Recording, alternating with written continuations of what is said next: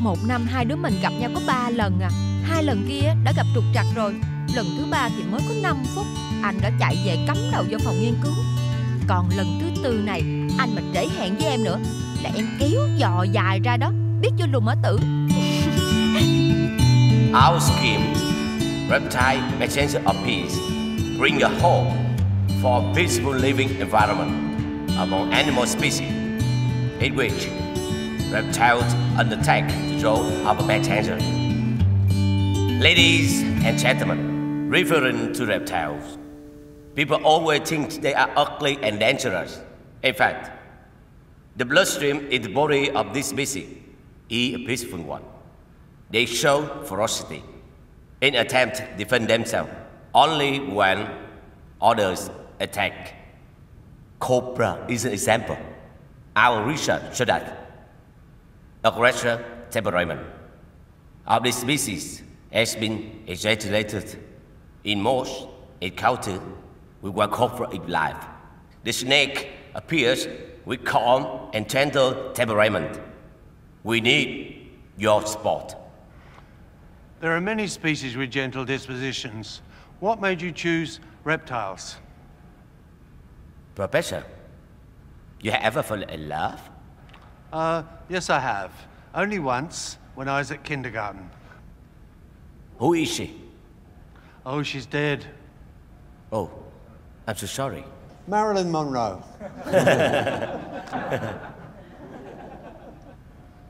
There are billions of people in the world. Why you love only one? Maybe I don't have free time. In Vietnam, we have word duyên nợ.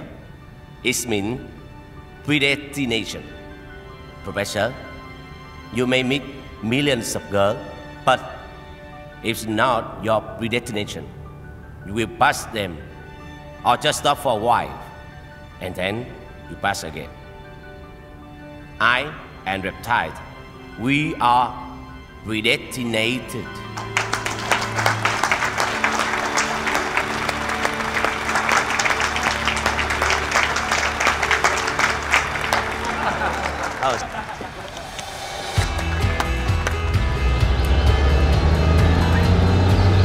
Alo, ngài ơi, kết quả sao rồi ngài tiến sĩ? Anh mới vừa xong.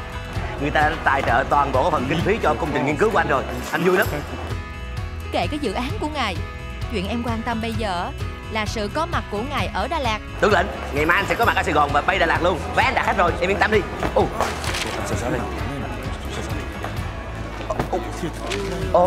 Sorry sir. Sorry sir. Okay, good luck. Okay, anh đây. Yên tâm, anh về kịp mà. Nhớ kiểm tra hành lý đầy đủ nha.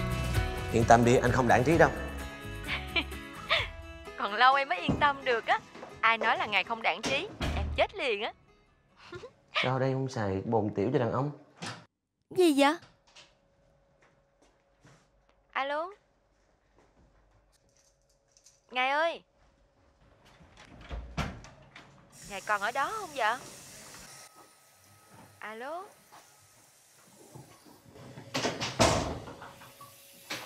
Hình như đây nam nữ xài chung toilet em ơi. Đi lộn toilet của nữ rồi ngài ơi. Sao anh có thể như vậy được ta? Trí nhớ của ngài tốt quá mà. Khi thì vừa bịt khẩu trang vừa uống nước. Lúc thì chăn cả chai bia vô cơm thay cho nước tương. Ra đường thì chân trái mang giày thể thao, chân phải mang giày tây. Hẹn em đi coi phim thì phi thẳng tới sân khấu kịch. Nếu vừa rồi ngài có vô toilet mở nước thì quay lại xem mình đã tắt nước chưa nha.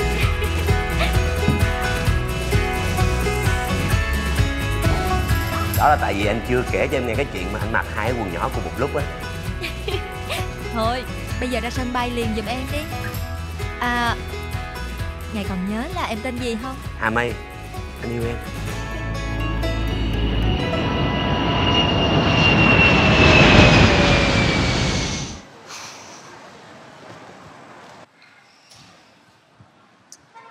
Ôi, sao thay đổi quá vậy? Sao bảo là đi lên Đà Lạt? Bên kia bị trễ chuyến bay nên chuyến bay bên đây người ta bay mất tiêu rồi. Bây giờ phải đi xe lên Đà Lạt. Ý mày là tao chở mày lên Đà Lạt hả? Thì mày là tài xế mà. Nhưng mà hôm nay là mùng 8 tháng 3. Cứ coi người ta là phụ nữ đi. Mở cửa. Ê, xe này mà sếp. Màu xám chứ. Trời ơi, sếp đã đổi xe cách đây 2 tháng rồi. Xe này màu trắng.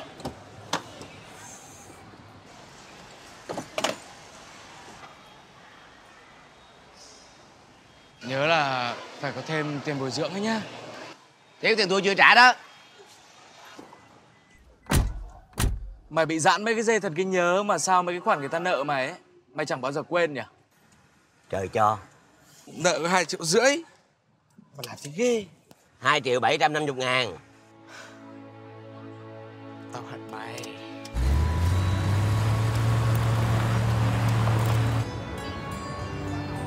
Mày nghĩ Hà Mai có thích không? Mày suy nghĩ kỹ chưa? Tình yêu ấy là một giấc mơ dài ngọt ngào. Còn hôn nhân là chiếc đồng hồ báo thức. Năm đầu tiên là chàng nói nàng nghe. Năm thứ hai là nàng nói chàng không nghe. Và những năm sau đó là hai đứa nói cả xóm cùng nghe. Chết cho người phụ nữ mình yêu ấy vẫn dễ hơn là sống chung với họ. Ê, thấy Hà Mai được không? Nhìn thèm chết đi được. Ê, nói gì vậy? À không, có con bé vừa chạy ngoài qua đường kia kìa. Còn Hạ Mây thì chẳng có gì để trách cả. Nhưng mà một năm hai đứa mày gặp nhau được bao nhiêu lần? Tao nghĩ là chỉ cần yêu là đủ. Tới nữa rồi. Ai tới? Thì Tào Tháo chứ ai. Tao bị duyệt từ đêm qua đến giờ. Cũng một đống thuốc vào rồi mà đến bây giờ vẫn không ăn thua gì cả. Sao nhỉ?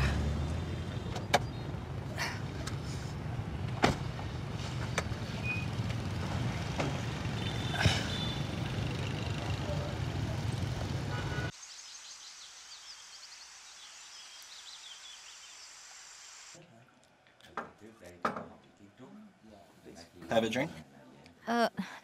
Excuse me.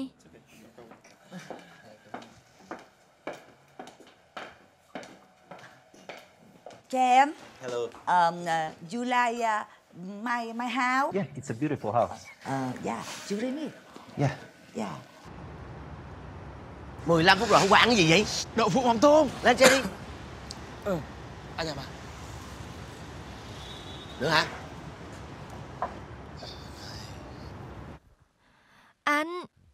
Anh đã tới Đà Lạt chưa? Sao không gọi cho em? Anh bị trễ chuyến bay. Bây giờ anh phải đi xe. Vậy giờ anh tới đâu rồi? Anh tới vào dây rồi. Lần hẹn nào anh cũng như vậy hết á. May? Please. Thank you, Sam.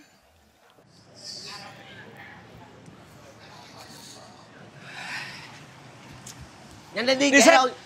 Ê, nhưng mà Lên. Ê.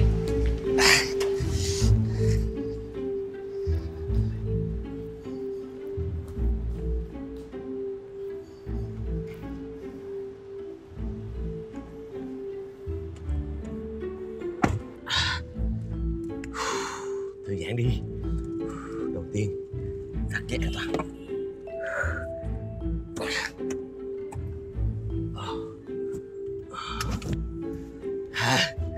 Đây là cần số. Đây là ga. Kế bên là thắng. Nhìn kỹ hậu.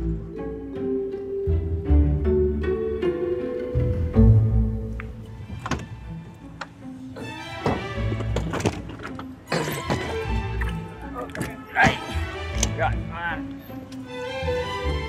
Thôi đi ông cậu em. Đi chứ. Đi hả? Rồi. À. Nhưng mà xa lắm. Ôi xa cỡ nào ông đi á? Củ Chi không? Đà Lạt á. Cũng được. Miễn sao bo thêm tiền xăng cho chuyến về được rồi. Nhỏ. Lên.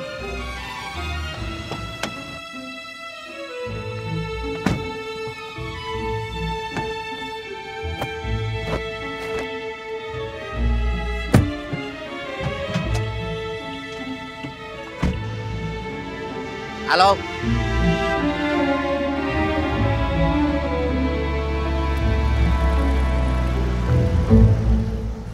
Không chờ được, lâu quá.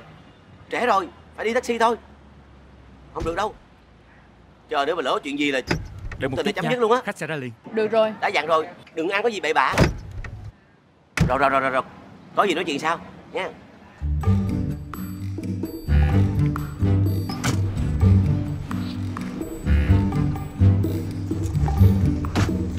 đi chú.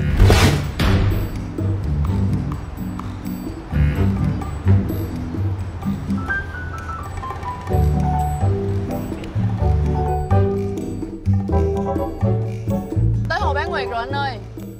Nhà tới Hồ Than Thở thì gọi tôi. Đi đâu? Đà Lạt.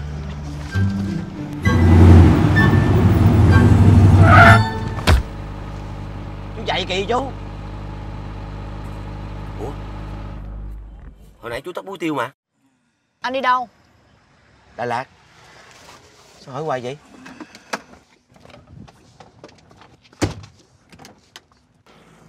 Mời anh xuống xe. Chết cha. Lộn xe rồi. Agamagamilicin. Chửi bậy hả? Tên mấy loài bò sát. Ê, Muốn gì? muốn đi Đà Lạt. Gấp lắm. Tôi không có đi Đà Lạt. Thần kinh. Tôi không có thần kinh. Tôi tên là Phong. Tên đầy đủ là Thượng Mã Phong. Thượng Mã Phong. Ba tôi chết lúc lâm trận. Má tôi đặt tên cho tôi để nhớ một kỷ niệm. Không vui hả? Nói chơi thôi. Chứ tôi tên là Mã Thuong Phong, tiến sĩ khoa học chuyên ngành nghiên cứu động vật bò sát. Xin chào. Chúc may mắn.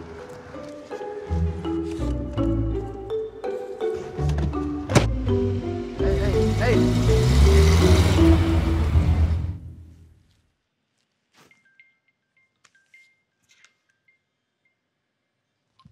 Bảo vệ đang giữ tao.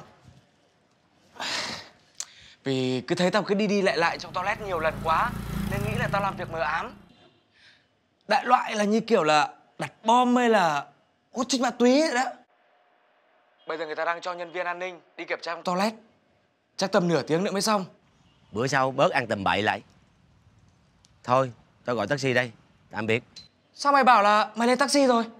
Thì đúng là lên rồi. Nhưng mà gặp một con nhỏ nói chung là thích mặc đồ đàn ông. Mày không hiểu đâu. Số tao xui lắm. Ừ, thôi, tao gọi taxi đây. Chúc mày may mắn.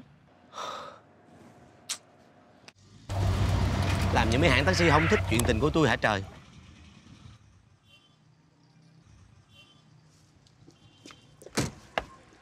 Tôi biết sẽ quay lại mà. 95.000.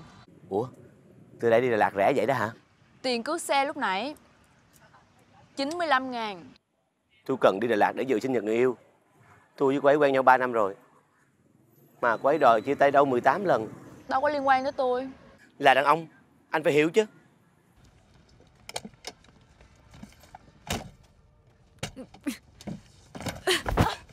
Agamagamilicin.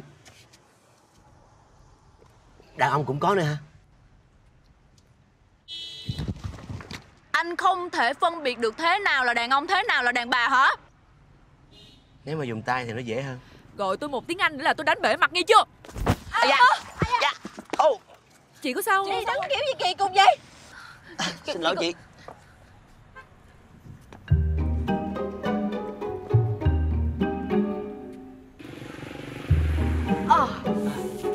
Không ổn rồi. Tới rồi. Ai tới? Khai hoa nở nhụy rồi. Tới rồi. Để. Kêu Lo đi, tôi không có thời gian đâu. Tôi phải đi Đà Lạt. đi bệnh viện để. Đi. Taxi. Đi bệnh viện để đâu rồi? Ê. Đi nhanh. Sợ xui đó. Sợ xui. Ai cũng từ trong này chui ra hết mà gặp bà bầu là sợ xui ngộ dễ sợ. Hai người có sợ xui không? Không. Vậy đi bệnh viện nè. Gọi cứu thương. Nhanh lên. Gọi cứu thương đi. Điên hả? Bây giờ xe đi tôi. Xe chở đi liền nè, đi cấp cứu nhanh lên. Đâu? Thả tôi xuống, tôi đi xe khác. Ở bệnh viện có nhiều taxi lắm, tha hồ mà lựa chọn. Đau quá. Nhanh lên đó. Chồng chị đâu mà sao không đưa chị đi xanh? Chắc đi Quỳnh Bài rồi. Cái đám đàn ông càng ngày càng tệ. Cô nói gì kỳ vậy? Đàn ông có người này người khác, có người xấu người tốt, phụ nữ cũng vậy, không có người tốt người xấu. Trách gì cái bầu này là của chồng của ta? Anh mới nói gì vậy? Anh nói gì là anh xúc phạm tôi, anh biết không? Bao nhiêu năm qua tôi quanh quẩn ở nhà chỉ biết có cái bếp thôi à. Anh nói cái bầu này không phải của chồng tôi chứ là của ai? Ý tôi nói là theo khoa học nghiên cứu về các loài động vật bò sát, con đực chỉ cần gặp con cái 3 phút, dù trong bếp hay phòng khách cũng có bầu như thường. Anh có thể bớt nói với con tôi để ra có duyên được không?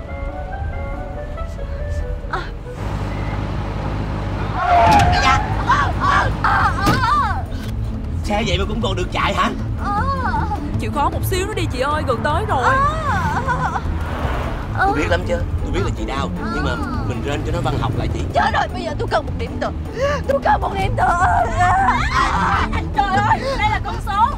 Nguy hiểm lắm. Cẩn thận chị. Chị. Cái đó là cần tăng số, còn cái này là cần tăng gian số. Vui lòng được đụng vào nha chị. Trời ơi chị ơi, cố gắng lên, gần tới nơi rồi. Đừng có đẻ trên xe của em. Ra đi chị, không sao đâu.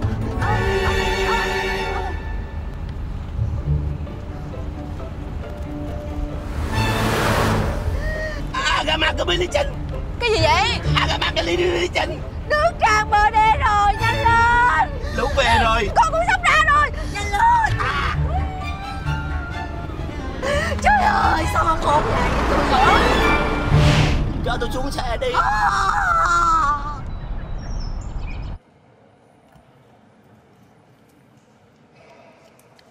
Dạ đủ rồi, cảm ơn anh.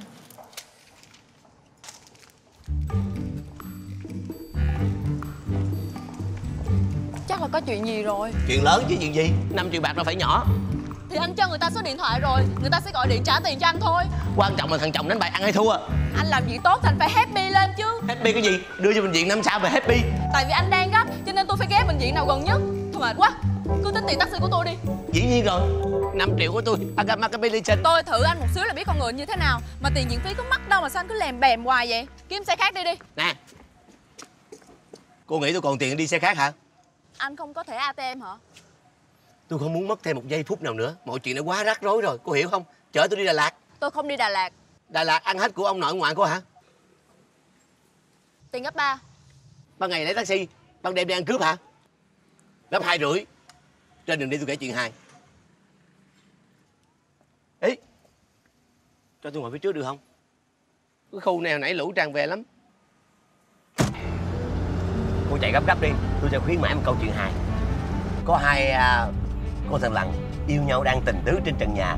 Đột nhiên con thằng lằn cái ghé sát vào tay con thằng lằn đực, nói một câu gì đó mà con thằng lằn đực rớt xuống đất chết. Làm sao cô biết được nó thỏ thẻ gì? Nó nói là anh ơi quay qua ôm em đi. Con kia quay qua ôm, không bám được, rớt xuống đất chết. Quá vui. Còn chuyện hài nào mới hơn không? Trời đất ơi, cướp giật bây giờ nó lộng hành quá. Nghe đâu á, mục tiêu chủ yếu của nó bây giờ là taxi đó.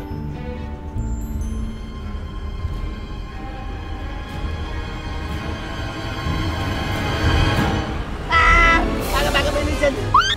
Ở đâu ra vậy? Sao bệnh viện chứ đâu? Anh im đi. Xe này có khách rồi, mời anh xuống đi xe khác. Sao tôi thấy ông này quen? Hình như gặp ở trên TV hay trên báo gì á.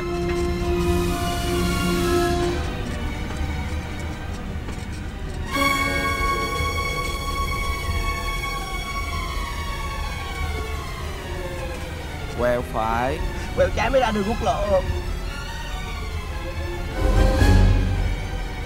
Quẹo phải giùm cái đi. Quẹo phải thả ông xuống đi, tôi không có gấp đâu. Nhưng mà đi đâu? Đi Đà Lạt chứ đâu hỏi hoài. Anh em đi. Nghĩa địa. Trời ơi, giết người cướp của xong chôn giùm luôn. Tôi biết anh là cướp, nhưng anh có thể nào đi xe khác được không? Tôi đang gấp lắm, tôi phải về Đà Lạt để cầu hôn bạn gái tôi. Tôi nói thiệt mà, tôi ở nước ngoài về, tôi có mang nhẫn mấy ngàn đô về nè. Ngu.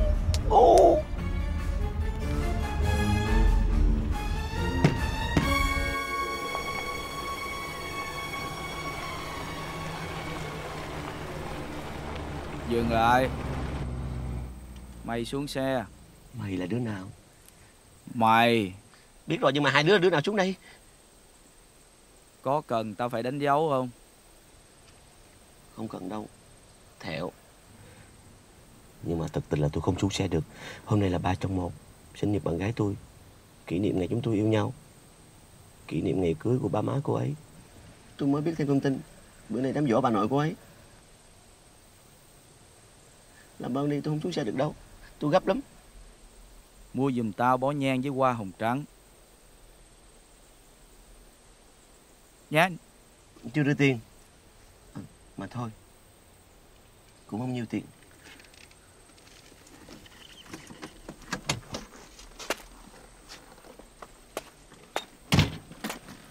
Ê, mày kể chuyện hài vui lắm.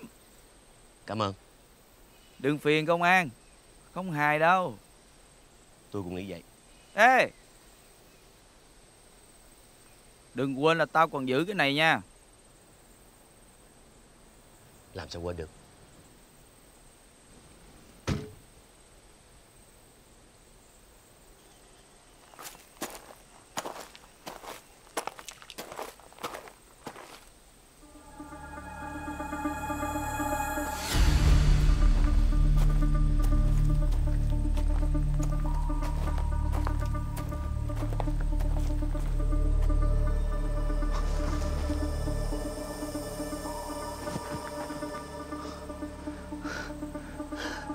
Giết người rồi.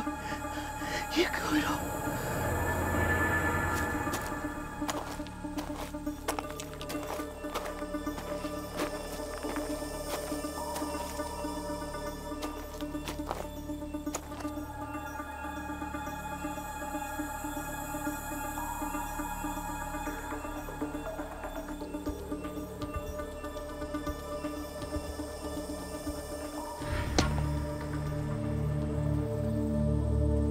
Bé, tha thứ cho anh.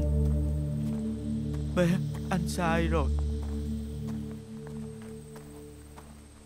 Ngày đám cưới mình, anh không có nhận. Ngày mình mất thì anh không thể về. Anh đúng là thằng đàn ông tệ hại. Anh hứa với mình là từ nay sẽ hoàn lương. Anh sẽ làm lại từ đầu. Anh thề với mình đó.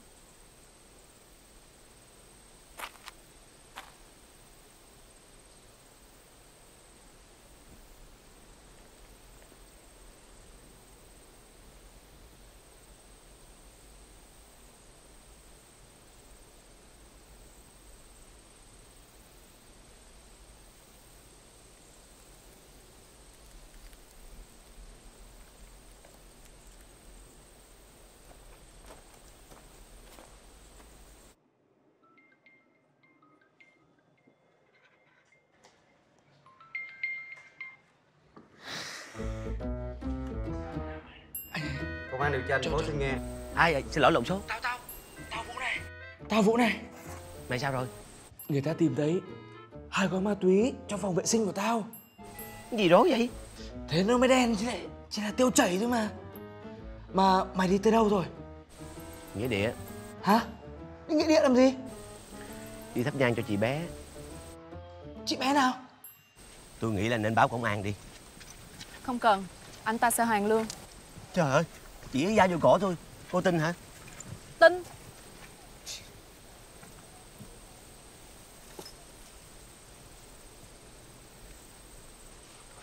Agama. Tưởng mất luôn rồi.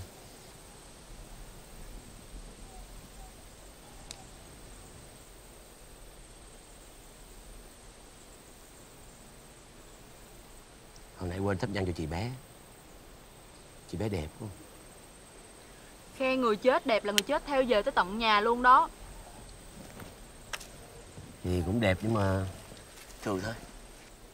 Người chết ghét ai nói hai lời lắm.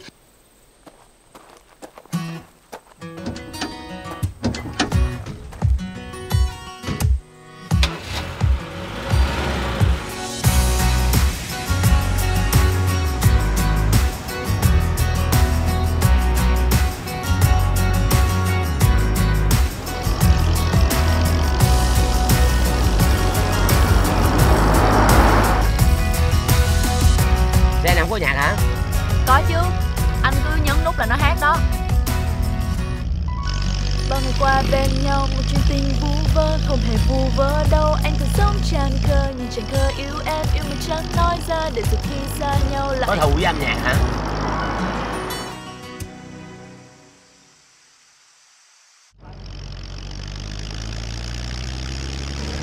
Giận rồi. Tại cô đó. Sao tại tôi? Không tại cô thì tôi đã có mặt ở Đà Lạt cách đây 2 tiếng đồng hồ rồi. Anh làm sao mà hiểu tâm lý phụ nữ bằng tôi? Bây giờ nha, anh về nhà, anh kể với cô ấy trước. Xong rồi sau đó anh chìa chiếc nhẫn cầu hôn ra. Chắc chắn là cô sẽ rất là sung sướng vì ôm chầm lấy anh. Tâm lý phụ nữ mà, tôi rành quá. Có ai cầu hôn cô chưa? Ê thấy bà mà nói chuyện như đúng rầu.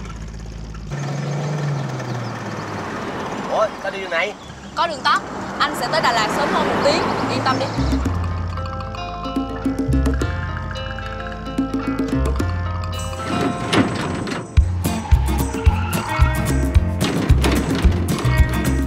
Cái gì vậy? Tôi không biết nữa.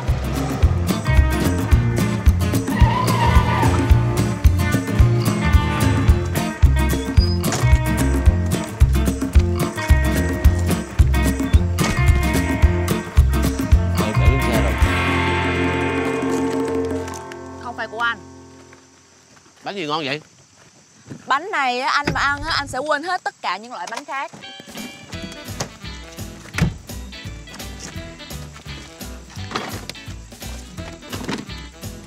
Phụ tôi. Phụ gì? Lấy bánh sô cô ra.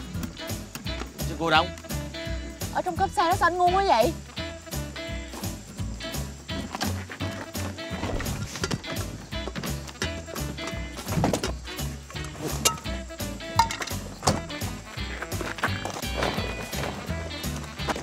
Ê!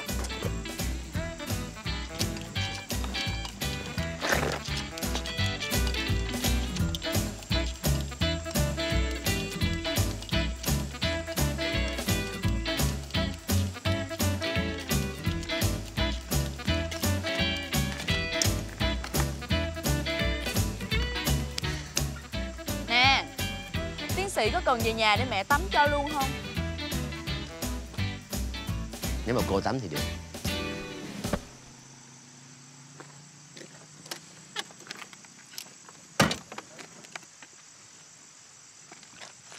Không biết ga lăng hả?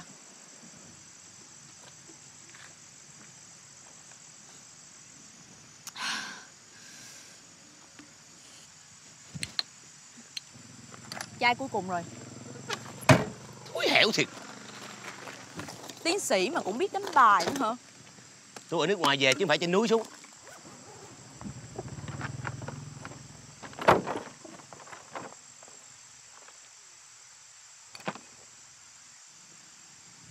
Sao có thứ quái quỷ gì trong cái vali của tôi vậy? Cái đó anh phải tự trả lời chứ.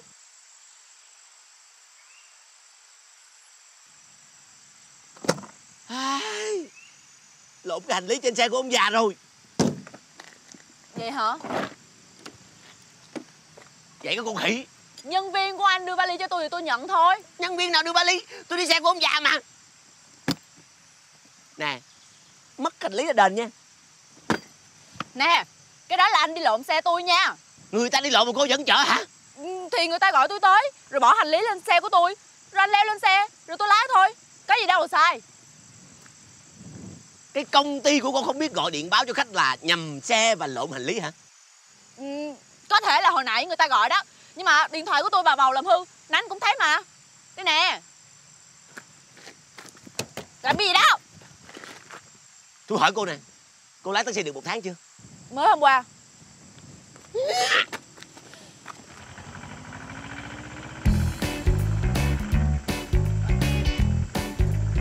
Ê, đi đâu đó? Em không đi xe của chị nữa chị. Vậy trả tiền cước taxi đi. Gọi bà bầu lấy. Đồ bất lịch sự vậy Dương. Chết đi, tôi có bông hồng trắng.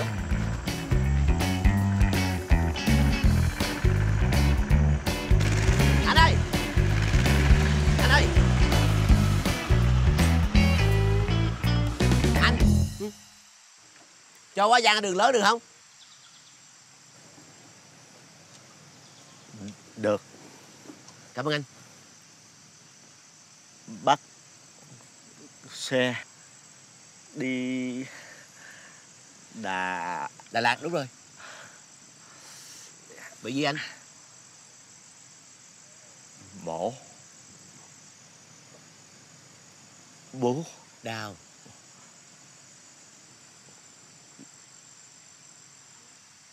lên.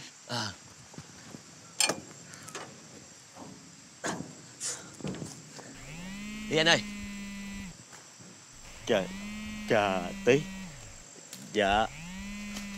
Gọi.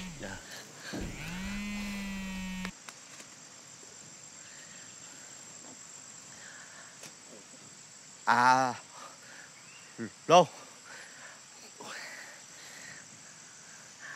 Anh không muốn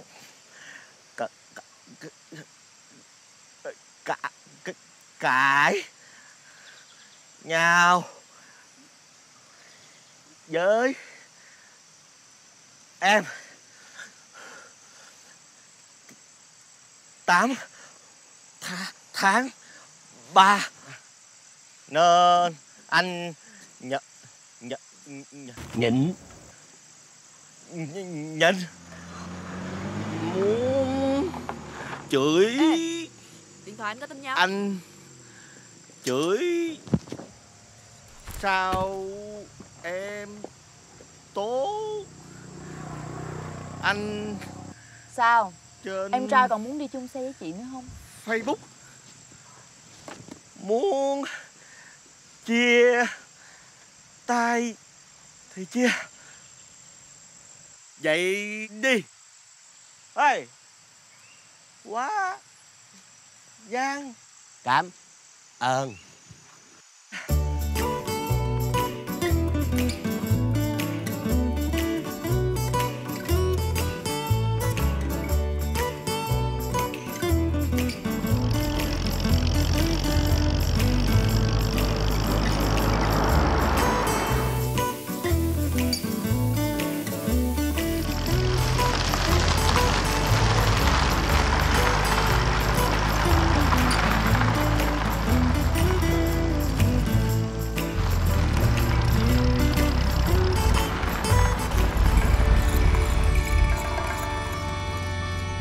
Đường nào?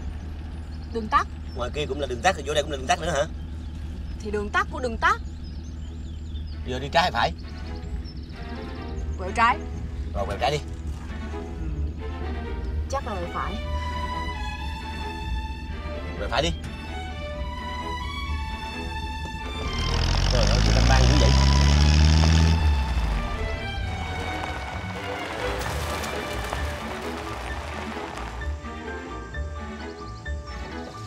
Sao hôm nay cái đường này kỳ lạ vậy ta? Đường trước sao? 2 năm trước tôi nhớ cái đường này là cái đường. Sao bây giờ cái đường này không phải là cái đường? 2 năm trước cái đường là cái đường, bởi vì ta muốn cái đường là cái đường, bởi vì ta không muốn cái đường là cái đường nữa thì nó không phải là cái đường nữa. Quay đầu giùm.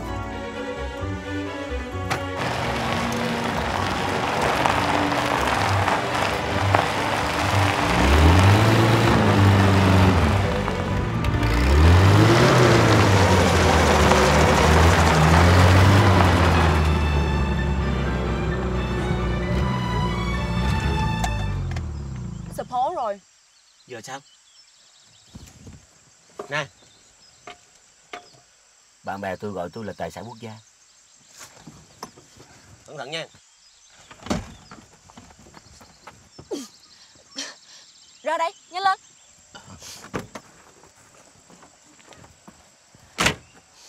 Wow, cảnh đẹp quá. Trời ơi, giờ này còn đứng ngắm cảnh nữa. Lấy khúc gỗ chèn lên xe.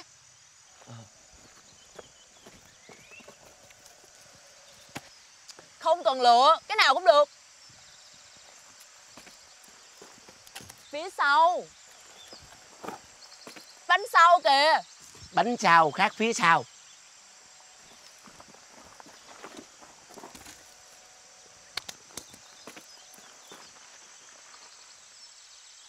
Wow, bên đây còn đẹp dữ nữa. Trời ơi là trời, phụ tôi nhanh lên. Rồi sao? Phải có một người trong đó cầm lái. Hôm nay 83, nhiều cô đó. Tôi phải ngoài đây xử lý. Anh đi trong đó đi, anh ngu lắm. Nè, tôi có bằng tiến sĩ nha.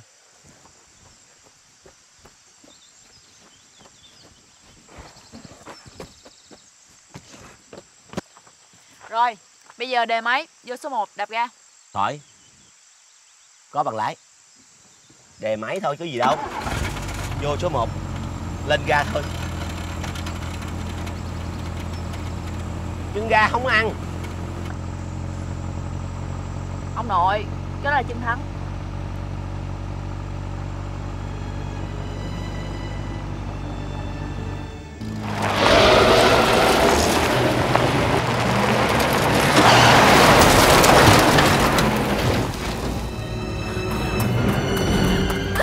Cả nhà số về. Số về ở đâu? Số về.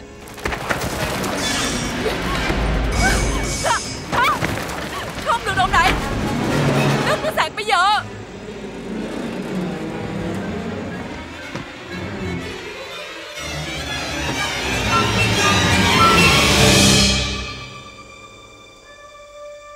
Lấy mấy cái cây chèn vô bánh xe, nhanh lên. Không kịp. Tôi mà bỏ tay ra là ngày giỗ của anh trùng với ngày 8 tháng 3 luôn đó.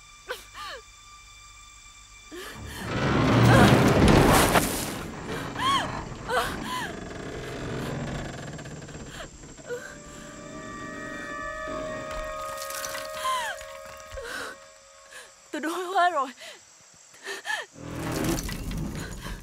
Tôi buồn nha.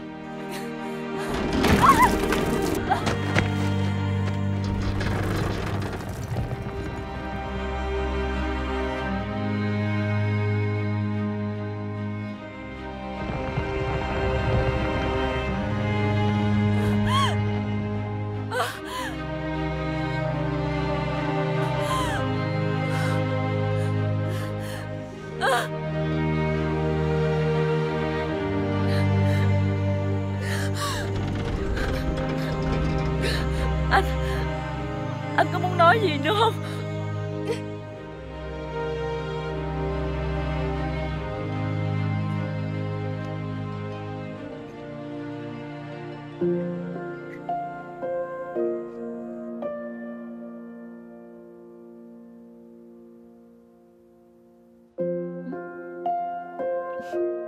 Anh biết ý nghĩa của ổ khóa tình yêu này là gì không? Anh đâu có ngu. Đó là lời cam kết. Tụi mình là của nhau rồi đó. Ê, anh đang nghĩ cái gì? Anh sẽ mang nụ cười của em đi khắp thế gian.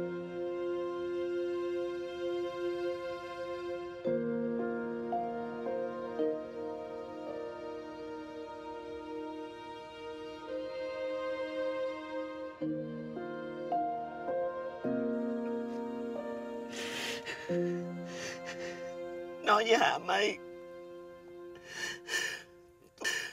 tôi muốn nhìn thấy nụ cười của Hà Mây.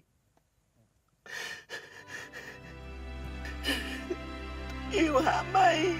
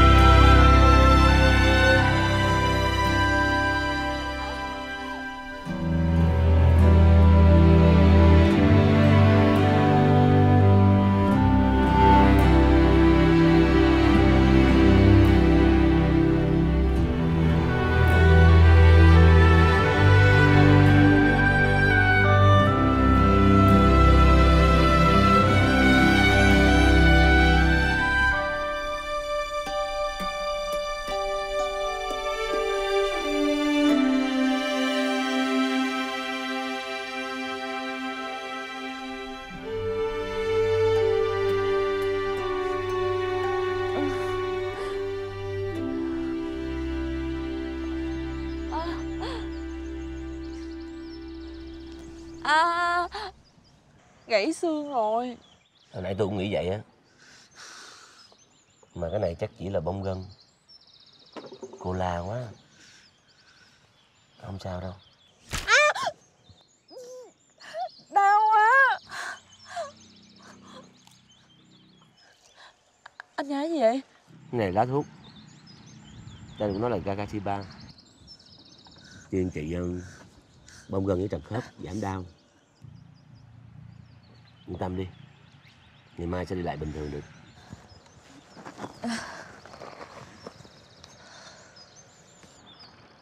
Nè. Gì? Sao nãy gan quá vậy? Vì anh chưa trả tiền taxi cho tôi. Đi thôi, trễ giờ của anh rồi đó. Cô mệt rồi, nghỉ ngơi đi. Để tôi lái cho. Nè, anh có biết lái thiệt không đó? Tôi có bằng mà.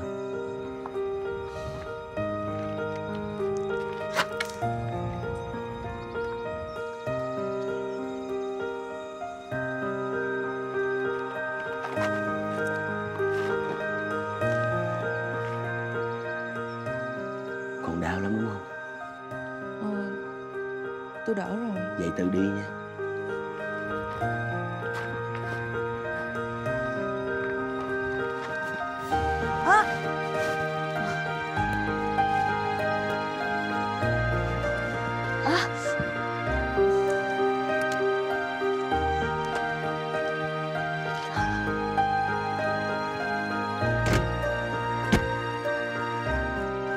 Bớt ăn lại.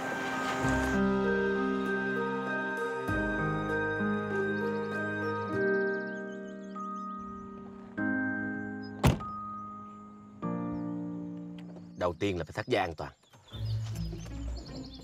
Bình tĩnh. Nổ máy. Muốn xe di chuyển thì phải đạp tay ga. Đạp ga thì xe mới chạy được, đúng không? Ê, tôi hỏi thiệt nè, anh chưa có bằng lái. Tôi có bằng lái mà. Mình chạy đi. Ok, quay đầu lại đi thôi. Quay đầu, muốn quay đầu là phải cài số ve. N là ve. Không đúng hả? Anh chưa có bằng lái hả? Tôi có bằng lái mà. Nghỉ ngơi đi. N là một chỗ, D là chạy, R là ve.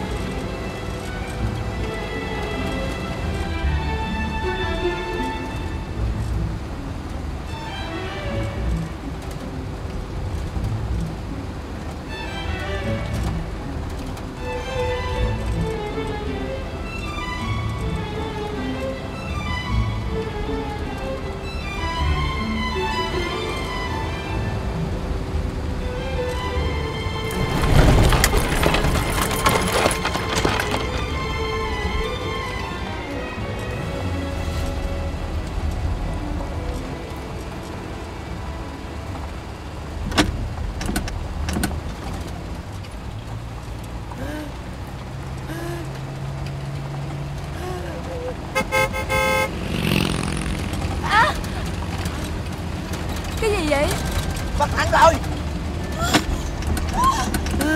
Tôi chạy lần này là lần thứ hai đó. Cách đây 6 tháng tôi chạy lần đầu tiên tôi tông lên xe cá viên chiên. Trời ơi, sao anh nói có bằng lái rồi mà.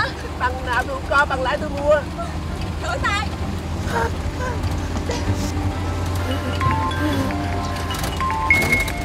Bác lo anh đây. Con May nó giận con rồi. Con đang ở đâu vậy? Ê. Cởi ra. Cởi. Cô cứ để trên xuống sao cởi được. Ra đi. Ra Nhanh lên. Vậy làm sao mà ra được? Ra rẽ là không chết á. Cậu Phong, cậu xong chưa?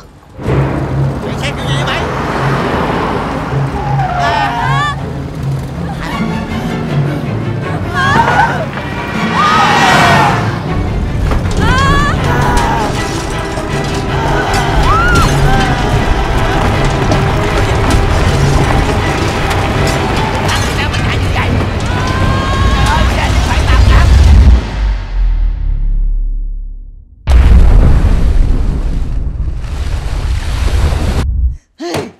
Chết thì được.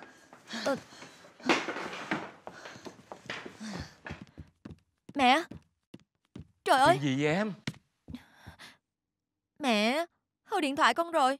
Mẹ nghe tiếng thở hổn hển, rồi mẹ nghe nó nói: cởi ra, từ từ, ráng chút nữa, tôi mỏi rồi, cố lên, hơi, vậy đó. Em cứ như con nít, chẳng thằng điên nào mà trong lúc thở hổn hển mà còn bắt điện thoại. Thứ con gái mà rẻ tiền ở trên xe thì thiếu gì, gặp cơ hội hả là xà tới liền à. Nhớ lại đi, hồi đó anh với em gặp nhau lần đầu cũng là trên xe lửa đó. Em là trường hợp ngoại lệ.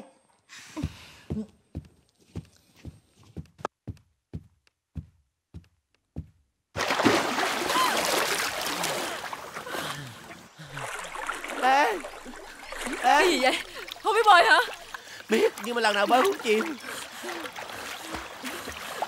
Cái nội thì thiệt tình.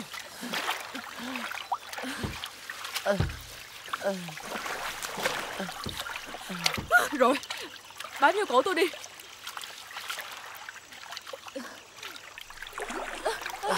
Trời ơi, bám cổ chứ không phải là siết cổ nha.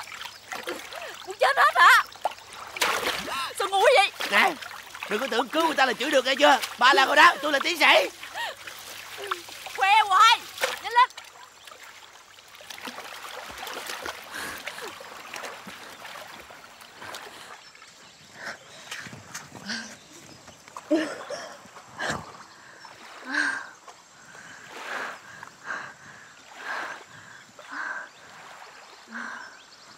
Tiêu chiếc xe của tôi rồi. Chiếc xe cùi bắp. Bỏ đi. Có người trả ba tôi 500 triệu mà ba tôi không có bán đó. Ba cô Bill Gates hả?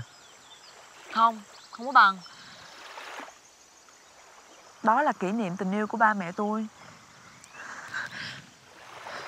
Cái vali còn ở trên xe. Đúng rồi. Sao anh không nhắc tôi? Đâu nhớ đâu nhắc. Đàn ông con trai gì mà không biết làm cái gì hết trơn á.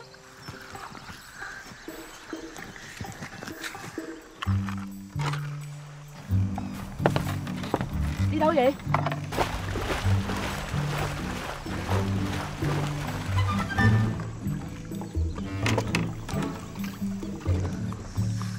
Rô, cứu chắc. Cái gì vậy? Ra tennis. Ọc. Chắc lùn nè.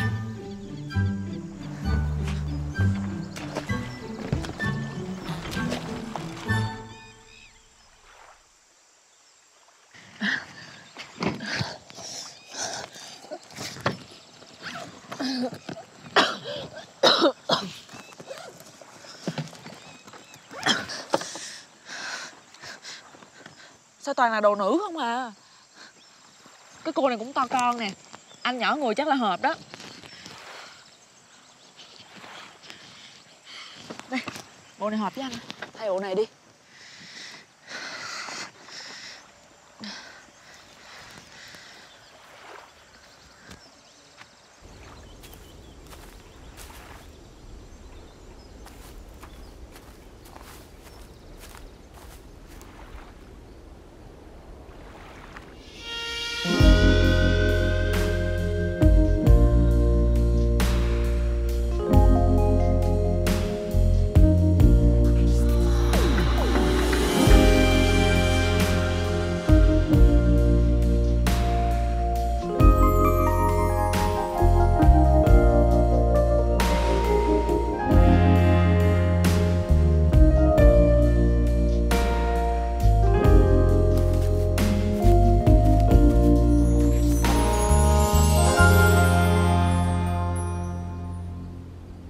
Công nhận anh lùn. Mặc bộ này chịu khó nhìn thì cũng được. Tướng cô cao, mặc bộ này không cần chịu khó, nhìn ngon.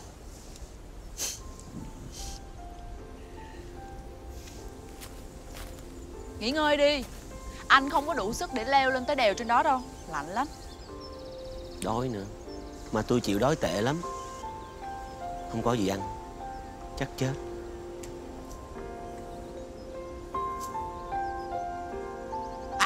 Cái gì vậy?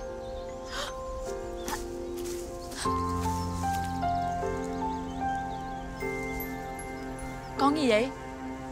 Bò sát cùng họ với Agama Kabiliton. Nó chỉ chui ra khỏi hang vào lúc sáng sớm.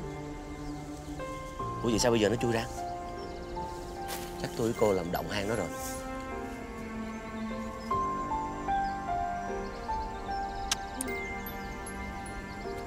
Anh làm gì vậy? Có cái máy chụp hình nữa là tuyệt vời. Đẹp lắm.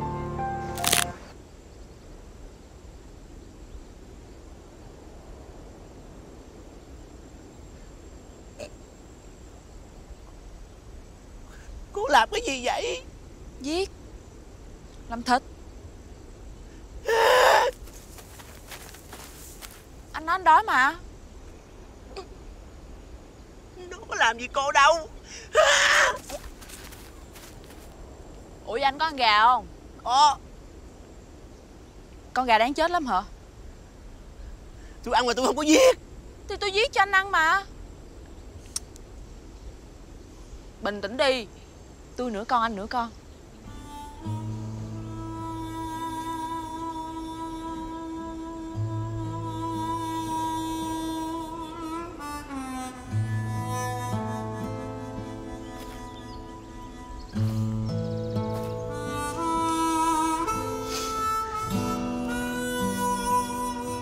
Khóc luôn hả?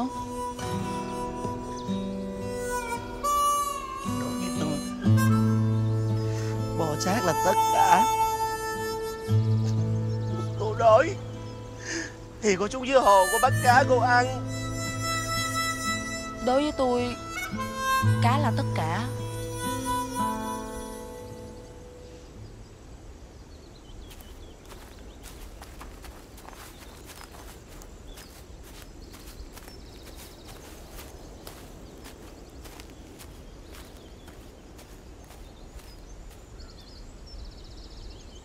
Quái vật.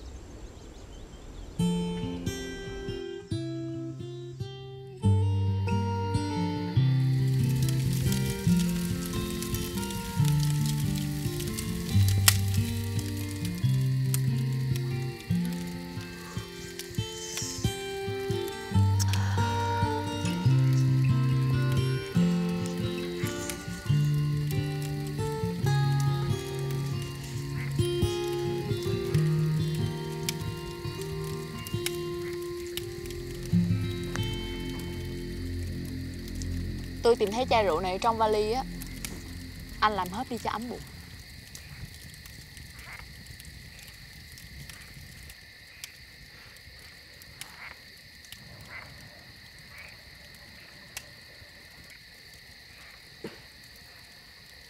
Ai cũng đều yêu quý một con vật nào đó, nhưng mà họ vẫn ăn con vật khác đó thôi. Giống như tôi nè. Tôi rất là yêu con cá, cho nên tôi sẽ không bao giờ ăn cá. Còn anh yêu bò sát, anh cũng không bao giờ ăn bò sát. Nhưng mà trong hoàn cảnh này tôi nghĩ anh nên ăn miếng đi cho đỡ đói. Nếu mà không có gì để ăn tôi cũng ăn cá à. Nè.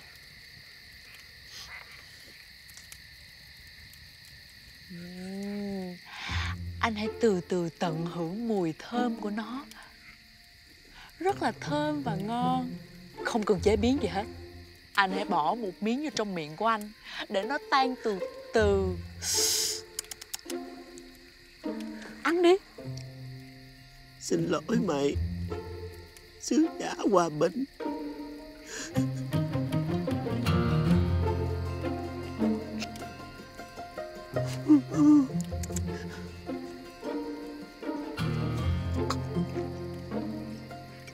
Sao? Có agam gì đó, belly tình gì đó. Sao? Ngon không? cho miếng nữa được không? Đấy.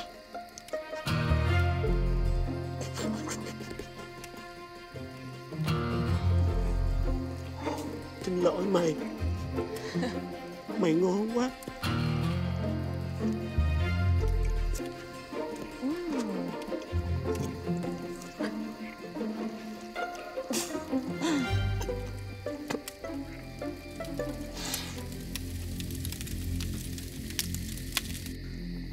Tôi quen Hà Mây trong một cái buổi giao lưu về khoa học.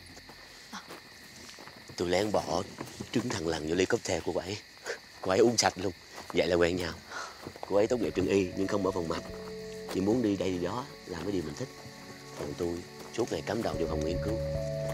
Tôi ít hẹn hò lắm. Mà mỗi lần hẹn hò là luôn xảy ra trục trặc. Cô ấy sẽ không giận anh đâu. Thà đến trễ mà muốn đến còn hơn là đúng giờ mà dửng dưng. Ủa, vậy là cái ông mà trong hình mà bị xóa cái mặt ở trên xe hơi là dửng dưng lắm ha? Không phải chuyện của anh. Chuyện của tôi là kiếm bộ đồ khác thay. Bữa nay là cơ hội tốt nhất để ông tỏ tình với em gái của tôi đó. Tỏ tình lần nào cũng vậy hết. 2 lần tỏ tình bà đều đi lấy 2 thằng chồng khác nhau. Trời đất ơi, bà nghĩ sao bà lấy được cái chồng gì đâu không? Bà làm riết là tôi sượng luôn, tôi có hôn luôn, giờ không quen được ai hết. Thôi đừng có bi đá, tình yêu phải có giai đoạn thử thách gì chứ, đúng không? Bây giờ ông làm như thế nào để con bé nó cảm thấy ông là cái điểm tựa cuối cùng của con bé? Bé ông nội tôi, con bé 49 tuổi rồi, 2 đời chồng rồi đâu ra cô bé. Con bé 49 tuổi, vậy mới chỉ có U50 à, có 2 đời chồng, vậy là có thêm kinh nghiệm để mà săn sóc ông. Ráng cố gắng nha, tôi ủng hộ ông đó nha. Chú ơi! Chú, cho quả vàng chú ơi chú. Cho con đi với. Ông nội với bà nội, bộ muốn chết hả? Đồ có thằng siết khỉ. Hả? Sao không biết nó siết khỉ? Cái mặc đồ gì không thấy hả? Cái áo rồi treo tuốt đọt thông, còn cái quần hạ xuống tuốt ở dưới thung lũng. Không siết khỉ là cái thứ gì? Xe của tụi con bị rớt ở dưới hồ. Hai chú có biết trạm cứu hộ nào gần đây không chú?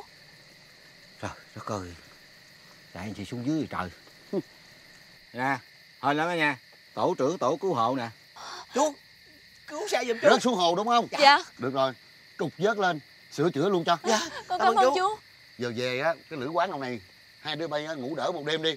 Sáng mai á, rồi tính, nghe không? Giờ không đi đâu được nữa đâu. Dạ.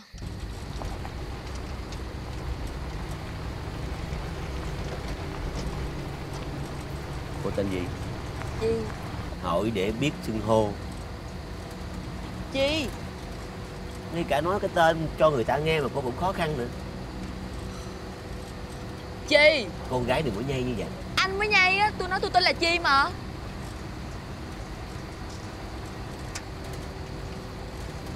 Tôi tên Phong.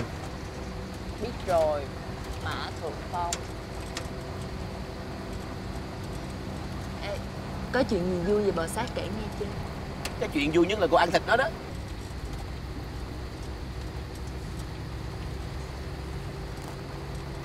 Tên. Agama Communication. Ôi chị biết, chết. Ủa, vậy hồi chiều không phải ăn thịt nó hả? Không, hồi chiều là cá. Chỗ đó nhiều cá lắm. Ủa mà bộ người khác nói gì anh cũng dễ dàng tin vậy đó hả? Cũng còn tùy vào nhân xác. Tôi tên Phong, cô tên gì? Trời ơi! Hôm nay đúng là một ngày kỳ cục. Giờ mà có cơn mưa nữa thôi là đi chết. Đúng ý anh rồi nha. Ghê thiệt.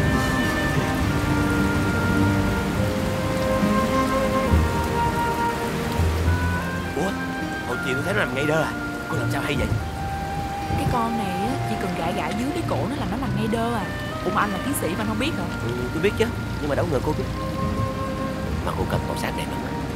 Vậy mà hồi chiều có thằng kêu tôi là quái vật. Thằng là ngu gì trời.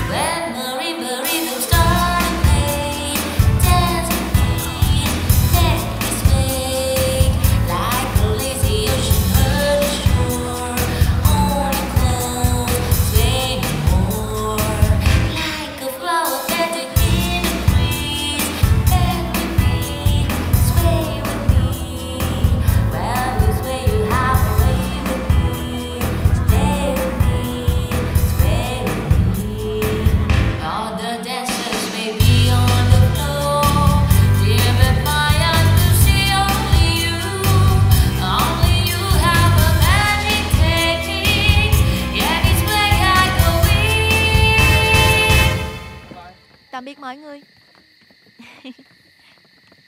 Tạm biệt.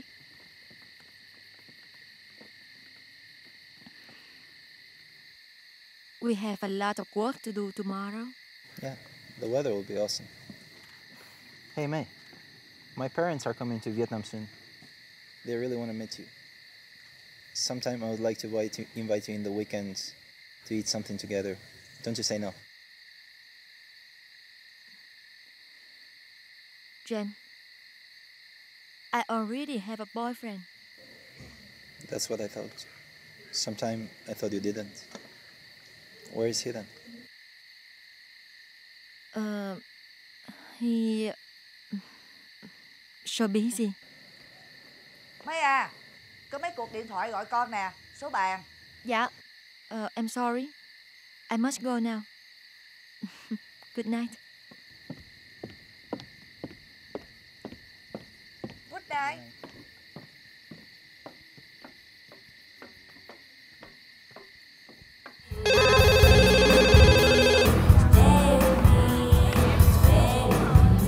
Alo, Lữ quán mưa rừng xin nghe. Dạ, alo, số này vừa mới gọi cho Alo, Lữ quán mưa rừng xin nghe. Alo. Dạ, alo. Alo. Alo.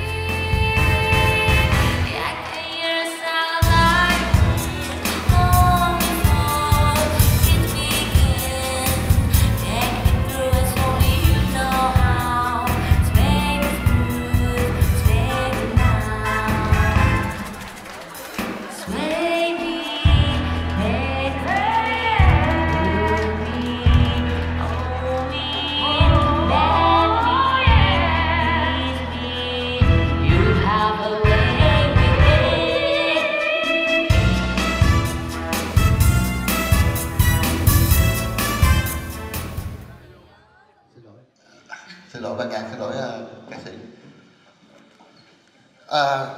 Tôi xin lỗi mọi người vì đã cắt ngang cái cuộc vui này. Tôi muốn nói chuyện với lại một người. Quyên, anh muốn nói chuyện với em. Em có biết trên thế giới này khoảng cách xa nhất là gì không?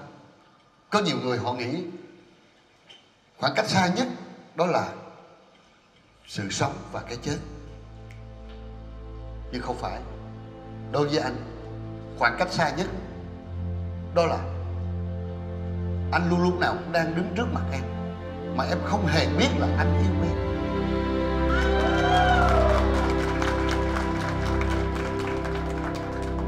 Quyên, em đã có 2 đời chồng. Vậy thì người chồng thứ 3, nếu em không chọn anh thì Quyên à, em phải bước vào quầy cầm con dao đập nát trái tim anh, cho anh chết đi cho rồi.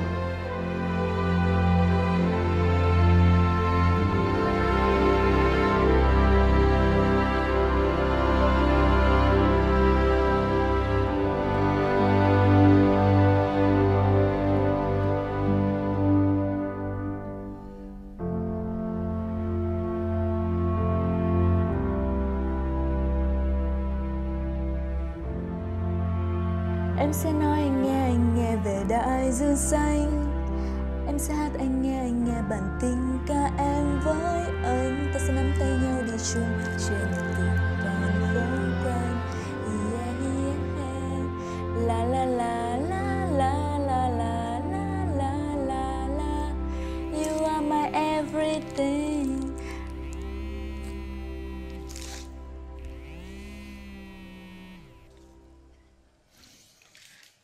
Alo, em nè. Bây giờ em còn chưa ra sân bay nữa, chắc là không có đi gặp anh được rồi. Dạ. Dạ. Chắc là không có gặp thiệt đó anh. Dạ. Bye bye anh. Ngoan.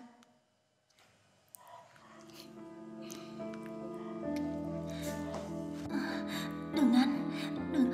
Anh với Binh Chi thực ra không hợp với nhau. Em không biết giải thích với Binh Chi thế nào. Em không cần phải giải thích.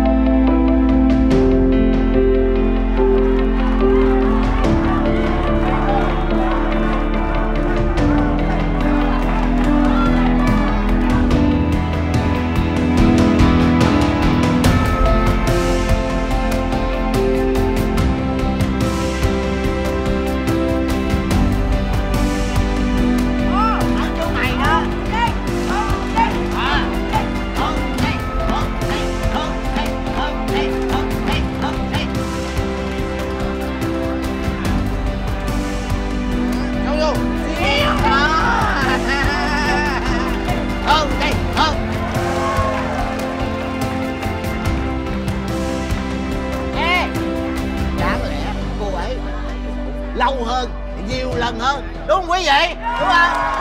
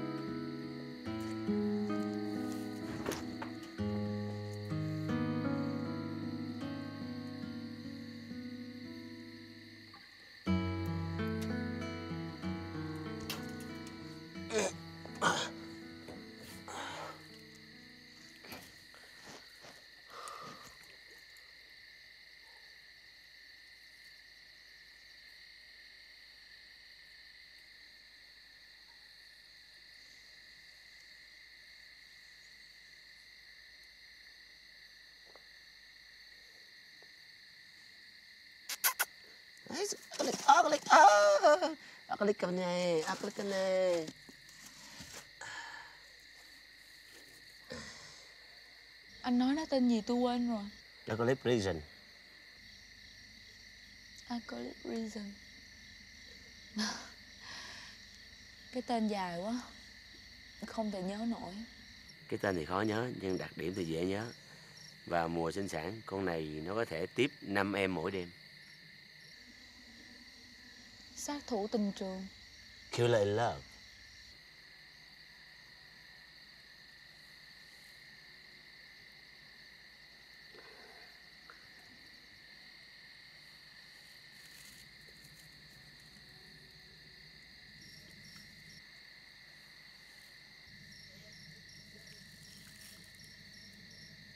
Em giống như con bò sát bị thương. Vết thương càng sâu thì càng khó lành. Nè, nhìn tôi giống như là đang cần sự quan tâm lắm hả? Tôi đách cần ai? Đách cần điều gì hết?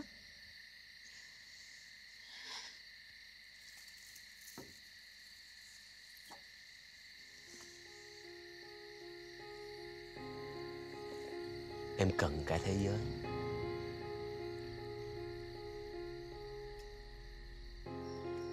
Từ lúc em đuổi anh xuống xe, anh đã coi em là quái vật. Và anh ghét em kinh khủng. Vậy hả? Em đang cố tỏ ra bất cần.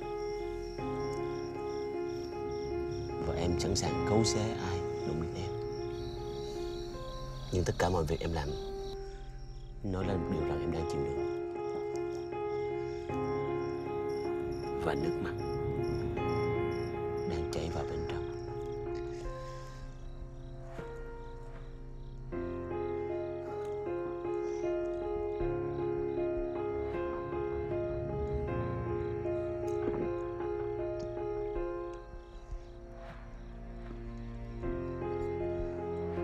Nè, quái vật.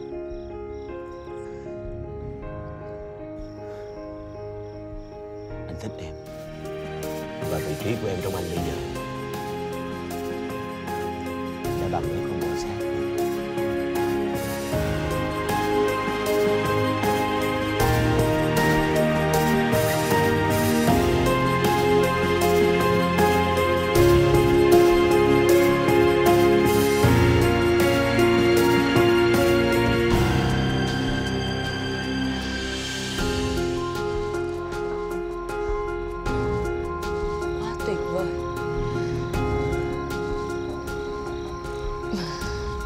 Lãng mạn.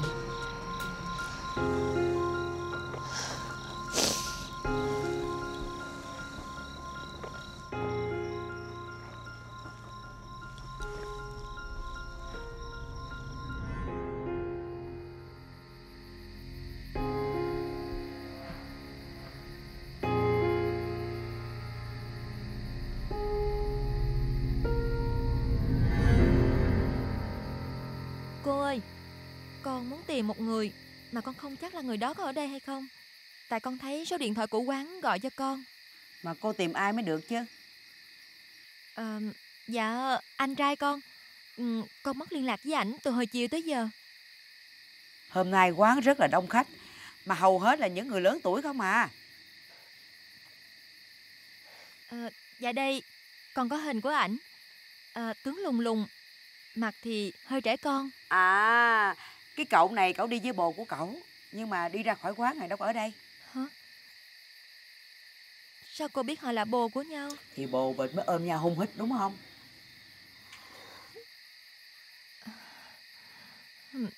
Dạ con cảm ơn.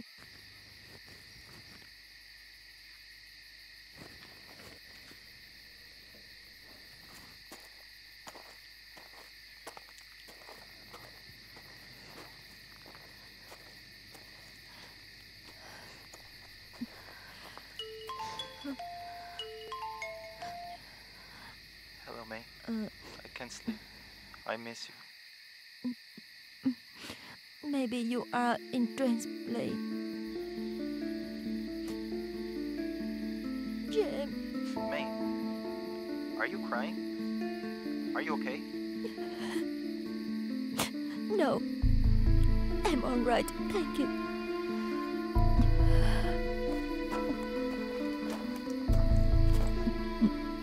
Medicine. Medicine.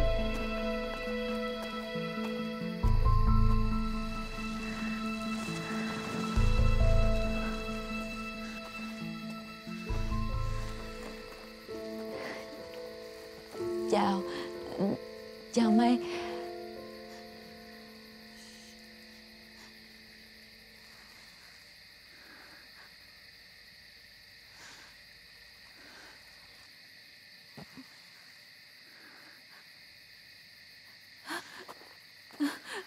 May.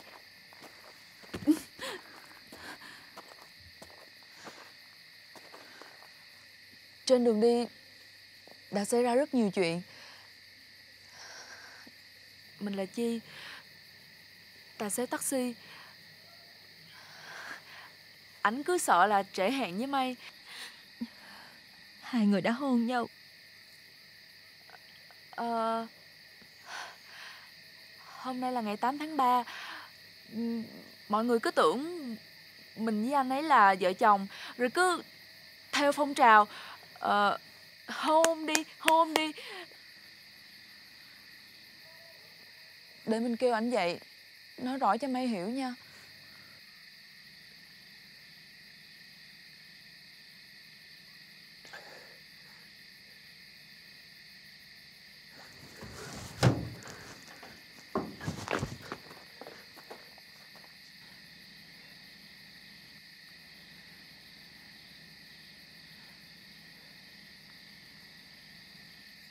Anh biết là anh có nói cái thế nào, em sẽ không tin.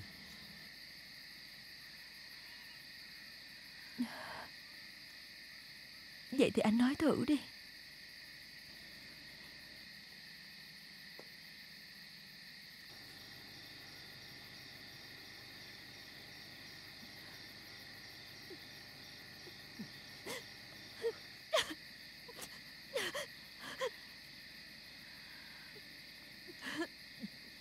May, mọi chuyện không như May nghĩ đâu. Hai người là loại người gì? May à, Anh.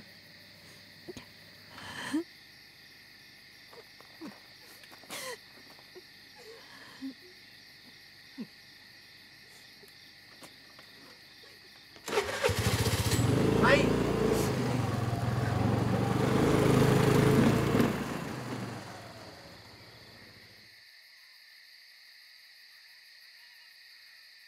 Anh chạy theo đi. thực sự là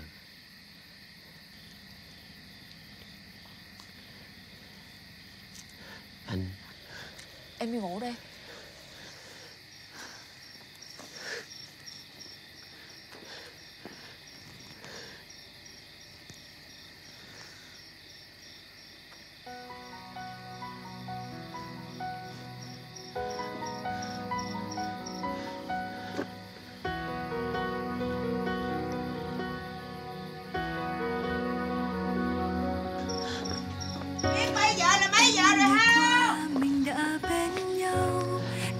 cho nhau những khuya rồi. kỷ niệm ngọt ngào, đã cùng trăng sao một mơ mây gió, viết những khúc ca, viết những yêu thương.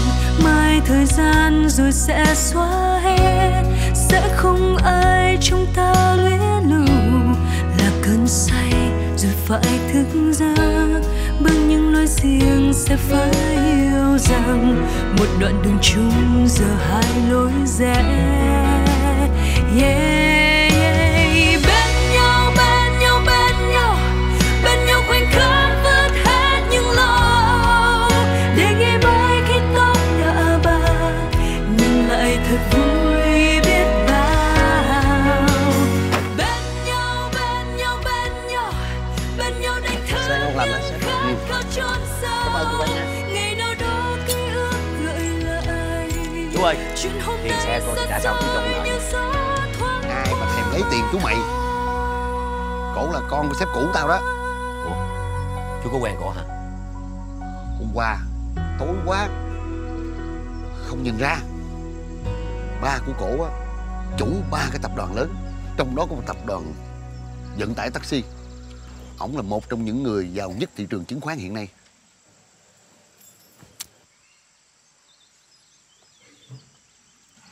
Chú mày may mắn lắm đó nha.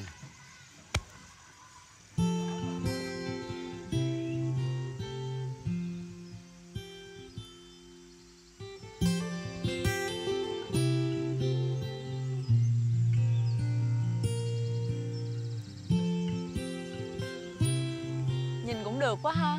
Cảm ơn em. Cảm ơn gì? Em tính vô tiền cước xe lúc nãy 2.250.000.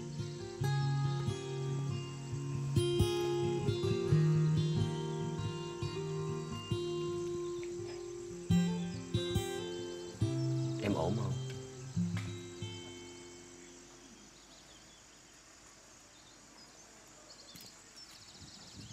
Em hái đó.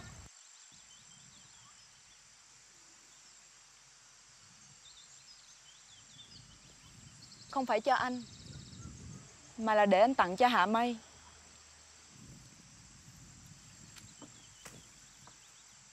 Anh là người hời hợt lắm anh biết không? Anh định bỏ mặt người phụ nữ mang bầu. Anh không tin vào sự ăn năn của kẻ đường cùng. Và anh cũng không biết làm cái quái gì khi xe bị tắt máy. Anh tưởng anh tình cảm lắm hả? Thằng đàn ông nào cũng vậy á, đều có thể có tình cảm với một cô gái mới gặp, nhưng không bao giờ ngọt ngào với người đã từng gắn bó với họ. Anh có hiểu cảm giác của Hạ Mây khi giáo giác một mình tìm anh trong đêm khuya là như thế nào không?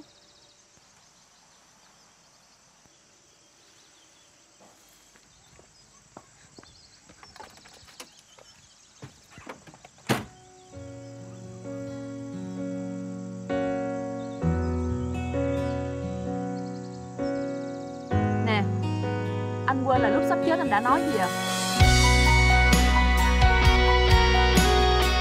Nhanh lên.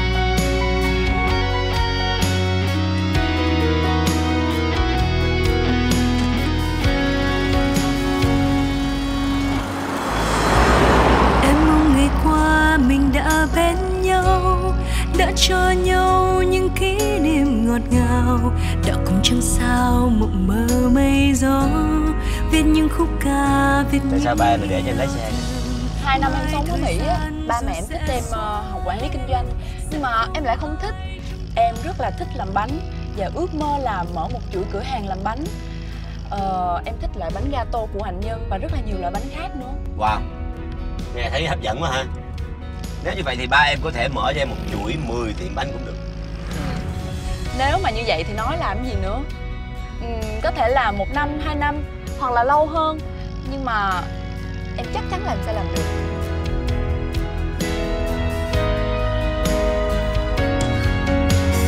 Bên nhau, bên nhau, bên nhau, bên nhau đánh thức những khát khao chốn sâu.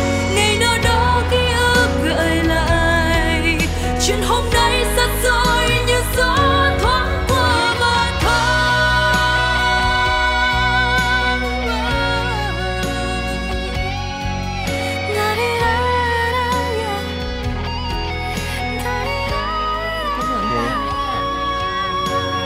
Bên nhau, bên nhau, bên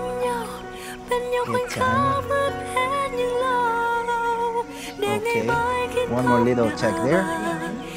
Lại thật vui biết bao.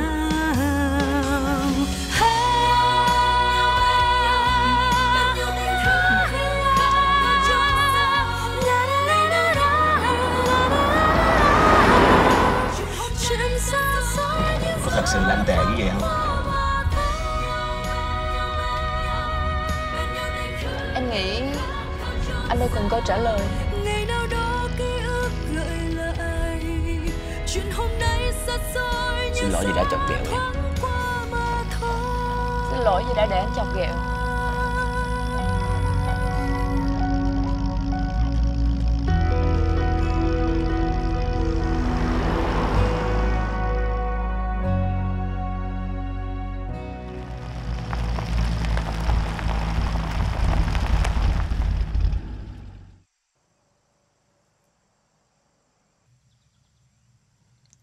Một cô gái rất là hay. Nếu như anh không quan tâm, anh sẽ đánh mất.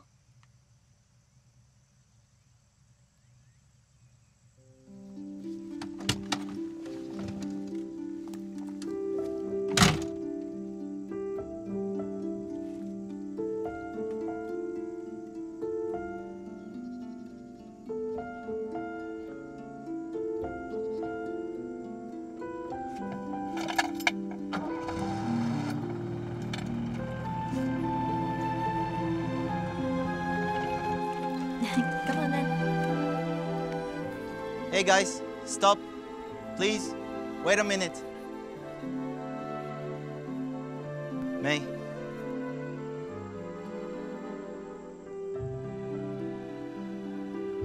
Would you marry me?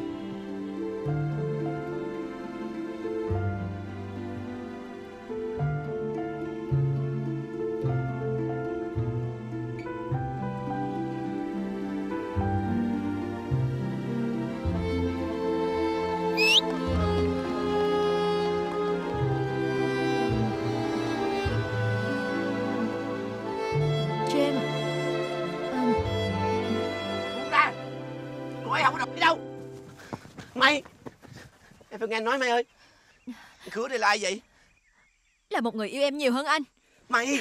Em phải nghe anh giải thích. Anh đã có một chuyến xe kỳ cục. Anh có nói sự thật cỡ nào em cũng không tin. Bởi vì nó giống như ở trong phim á. Sự thật ít nhất em biết về anh á là anh đã hôn một người con gái khác. May! Em phải nghe anh nói chứ May. Em phải cho anh cơ hội để giải thích chứ.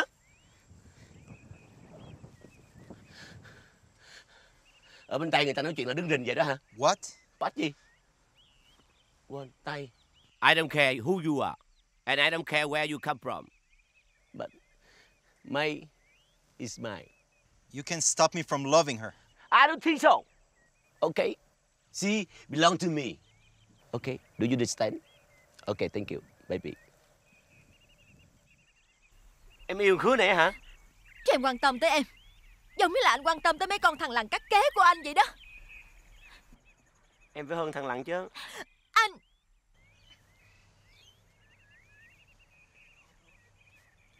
How many styles of love does it have?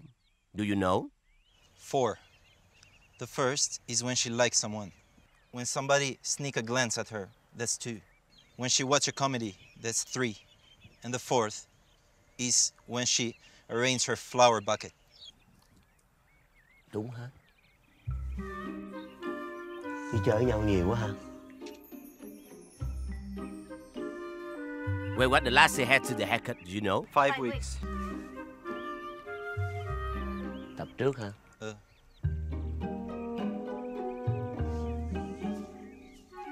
Còn cái chuyện mà em ngáy to, em không gội đầu, rồi em lải nhải lúc anh xem tivi. Chuyện cũ của anh, lỗi lầm trong quá khứ, em ra em nhắc đi nhắc lại hoài. Người ta có biết không? Biết chứ. Tận hưởng những điều ngọt ngào từ em thì thằng nào mà không làm được. Nhưng chịu đựng tật xấu chỉ có mình anh thôi. Em không thể nào lấy thằng 1m9 như vậy được. Rồi mỗi lần hung bắt ghế lên hung hả?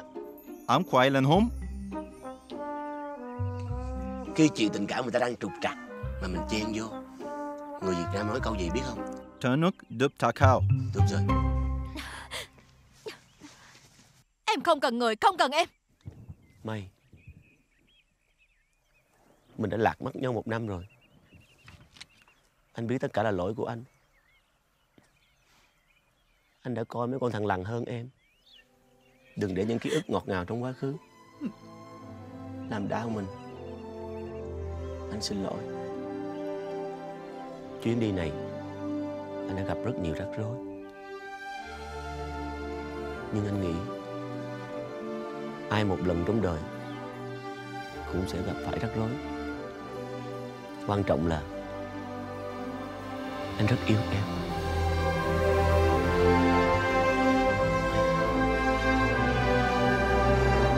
Anh xin cầu hôn em.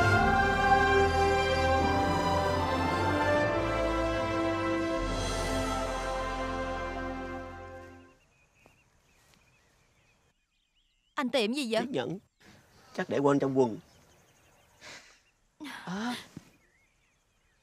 Để quên trên chiếc xe taxi rồi. Là cái người mà anh đã hôn chứ gì? Ankonko, Tuko, if you really love her, you have to fight me.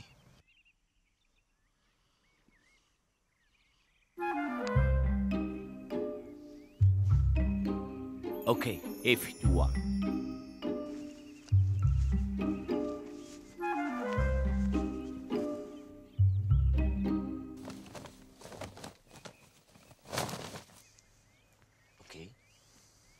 Dạ em ơi. Hả? Buông em ra. Anh có đâm lại nó đâu? Ê, xem đâu. Em đã nói là buông em ra mà, lùng mở tử. Em không bỏ qua chuyện này đâu. Nghĩ sao mà anh hôn người ta vậy? Đàn ông mà, làm sao mà không có tình cảm với người phụ nữ như vậy? Em biết chắc là anh đã làm cái gì đó thì cổ mới hôn anh chứ. Em muốn biết tất cả chuyện gì đã xảy ra. Từ từ để anh nói cho em nghe.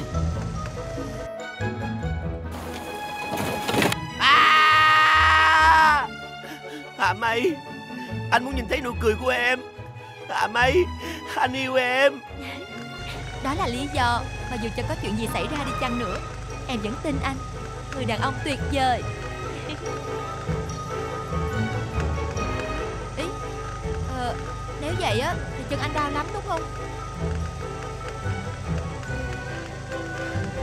Vì em, anh gồng được hết. Em yêu anh.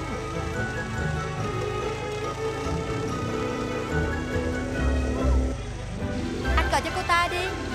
Anh không có số điện thoại. Với lại anh cũng không nhớ tên. Vậy mà anh dám hôn người ta. Chuyện cũ nhắc hoài. Ý, cô ấy kìa.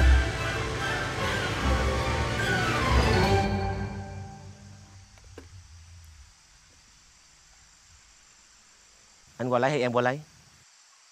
Anh nghĩ em có chuyện gì để nói với cái cô gái đã hung bồ của em chứ. Không có cái nói hoài. Biết vậy hung 3-4 cái. Anh dám hả?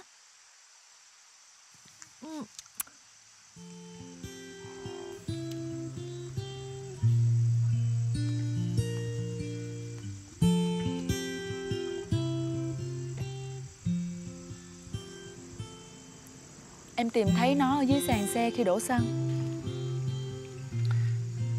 Cảm ơn em vì tất cả.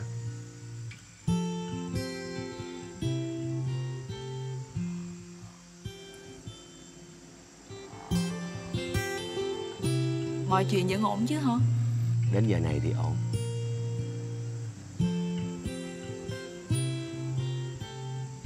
Anh ta là người Đà Lạt hả? Không, Đà Lạt là nơi anh ta từ bỏ em. Rất lịch sự, rõ ràng và rành mạch. Là một gã đểu. Một nhà đầu tư rất giỏi. Không còn yêu em nữa. Anh ta yêu ba của em nhiều hơn. Trời ơi, gia môn bất hạnh vậy. Ý em không phải ý đó. Ý em là từ lúc mà công ty của ba em có chuyện thì anh ấy chuyển sang đầu tư vào cô bạn thân của em. Và tất nhiên là ba của cô ấy cũng có nhiều tập đoàn về kinh tế. Bây giờ thì em đủ tiền mở tiệm bánh chưa?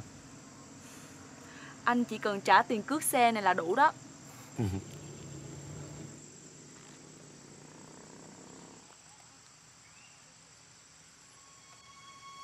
Không có nỗi đau nào là vĩnh viễn.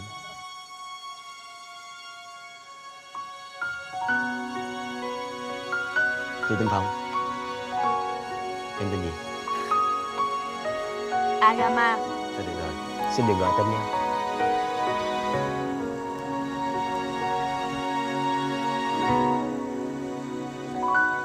Nếu ngày mai đi qua. Em không ghen chứ? Thực ra chỉ là cảm mến thôi. Em hiểu cảm giác đó. Vì sáng nay em cũng đã để cho James hôn mình mà. Có mùi tình mang tên. Thì cũng chỉ là cảm mến thôi mà. Mến cái kỳ vậy? Trời ơi, tiến sĩ cũng biết ghen nữa hả? Nếu như anh ghen á thì cuối tháng này sang châu Phi sống trong láng trại cùng em 1 tháng đi. Rồi cái con bò sát của anh sao? Quên chúng đi. Yêu á thì phải hy sinh vì người mình yêu chứ. Như vậy là anh yêu cái gì thì em phải yêu cái đó. Anh sẽ cho bò sát chạy khắp người em. Muốn nói em nghe thật gần. Rồi ta sẽ đi những con đường hôm nay, sẽ giữ tay lại trong tay, giữ từng hơi ấm thật lâu. Đôi thông cao nghe hết những lời ban mai, nhung nhớ đong đầy sương rơi và chờ nghe em nói một lần trong mãi sau tôi là ai trong em. Cứ nhìn sâu trong tim, nếu mình hai tâm hồn, nếu nỗi buồn chia đôi, có mùa đông trên cao, có mùa hạ trong veo, giọt nước mắt để dành cho một nụ hôn sâu.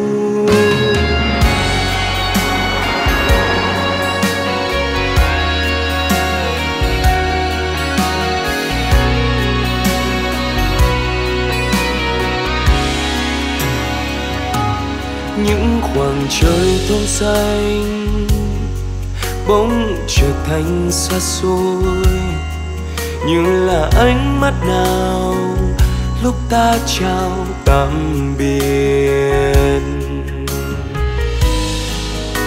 Muốn nói em nghe về giấc mơ,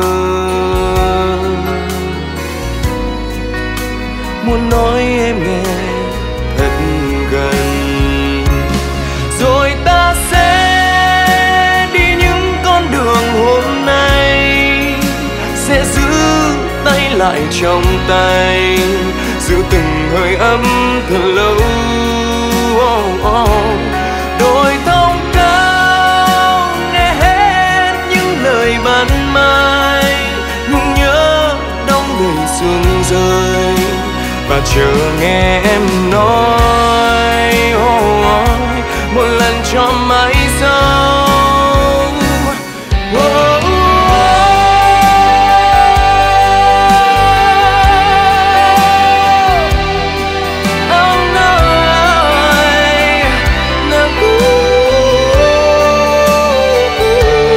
Rồi ta sẽ đi những con đường hôm nay, sẽ giữ tay lại trong tay, giữ từng hơi ấm thật lâu.